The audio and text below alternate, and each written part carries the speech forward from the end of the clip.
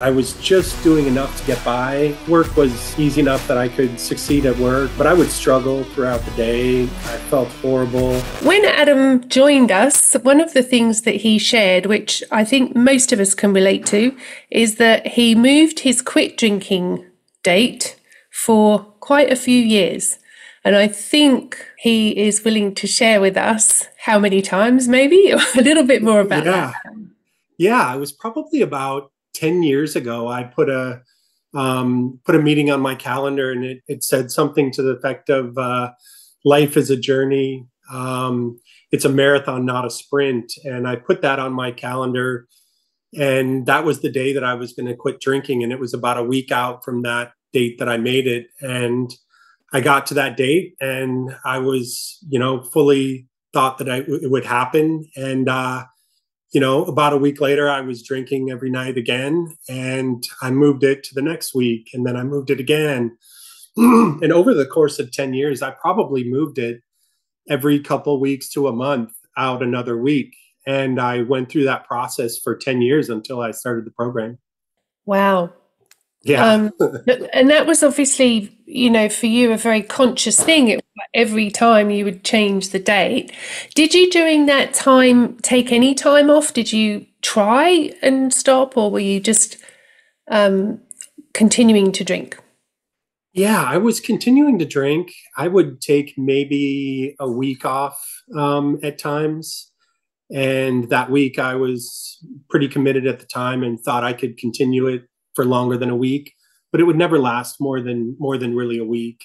And then I would feel great at, the 4 or 5 day mark. And I would think, wow, I'm feeling great. And then all of a sudden I found myself the next day with the drink in my hand, and the cycle would just start over.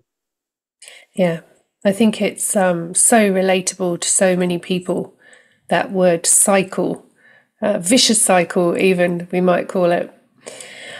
So, can you recall, Adam, what were your motivations for drinking? Like, were you somebody that drank to relieve stress, or were you somebody that was social with alcohol? How did it appear in your life? Yeah, it definitely wasn't the social aspect. It was, I really drank for the most part home alone. Mhm. And I was trying to escape. And it was so escape, whether it was life or things that I thought were challenges. But it's really that escapism, getting away from things and trying to turn my brain off. Yeah, it does that, doesn't it? It does. It has a sneaky way of doing it. Absolutely. So you're drinking home alone, you're using it to shut that off your busy mind, and in those moments it's effective. What were the implications of that, or the impact of that on your life? Yeah, I was just kind of going through the motions every day because I would be, hungover and tired. And, I was just doing enough to get by. And, work was easy enough that I could succeed at work. But I would struggle throughout the day. I felt horrible. I really wasn't sleeping. And there were nights when I was getting, staying up really late drinking, and then only getting 4 hours of sleep, and then just battling through the workday. And then when I was done, working, I would get home and I just had no motivation or energy to do anything.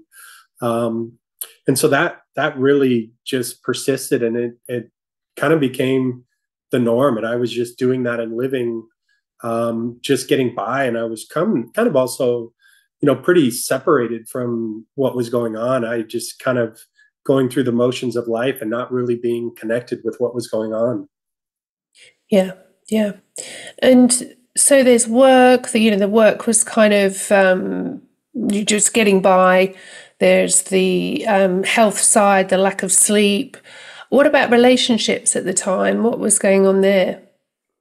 Yeah, it was a struggle with my girlfriend because I was able to kind of maintain it because we were living apart. And so there was a certain period where I was, we would talk every night.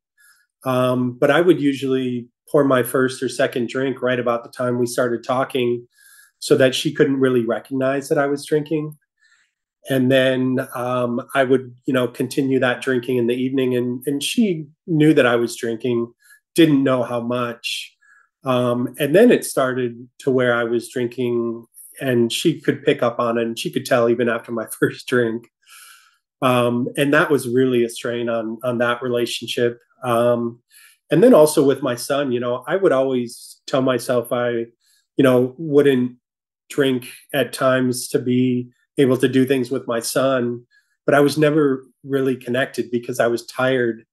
And, I had spent the day going through the motions of life, and then I wasn't engaging enough with him, even though I told myself that I was doing it. I really wasn't. I was just happened that in those moments I might not have been drinking, but I was either getting over drinking, feeling horrible, or thinking about drinking.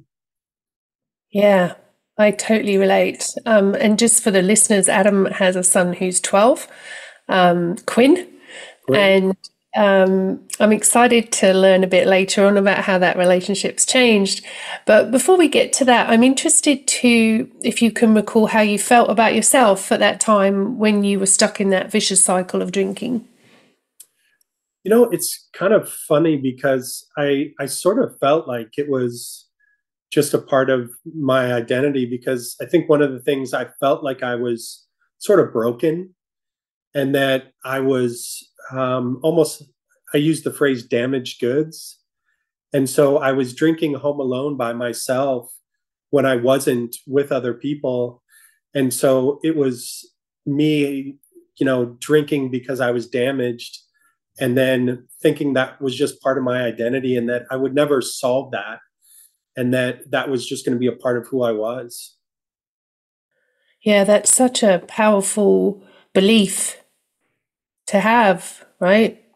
I almost wore it like a badge of honor. Like I could get through life and be successful and have this thing that I was drinking that made me almost in some weird way stronger. That I was, able to handle all of these things not well, but still get by. And I almost thought that it was like, um, that it wasn't causing as much effect in my life than it really was. Yeah, yeah. I think that's the case for so many people. We downplay it, make it not that big a deal. However, eventually something happens or a series of events happen that wake us up. And so from going from a place where you felt broken, that you were damaged goods, and that in some ways that was, or in many ways, that was your identity, and you wore it as a badge of honor, what happened, if anything, that clicked you to set that date and actually go for it?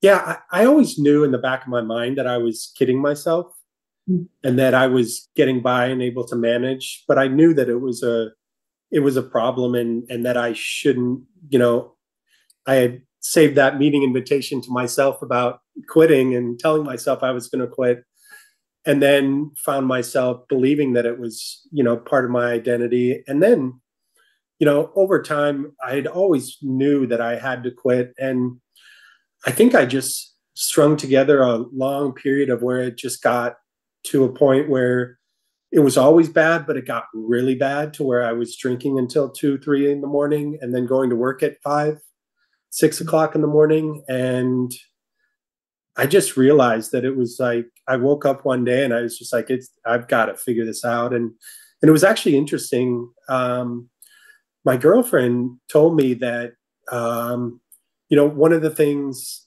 was that you shouldn't feel bad, that you need to talk to somebody about this. And she was really supportive. She knew what was going on, and she said, you definitely need to talk to somebody. And then I saw a video that James had, and it talked about that need for community. And when she had told me some things, I kind of discounted it and said, I'm too strong. I'm strong. I'm getting away with this now. I can figure this out on my own. And I saw something on Instagram where James said the one thing that people are really missing is community. And that kind of jumped out at me. And I'd heard Dana say that to me, but I never really took it to heart. And that's when there was just a moment I think it was a Sunday Sunday that I just decided to it was time, and made the decision to try to sign up for the group.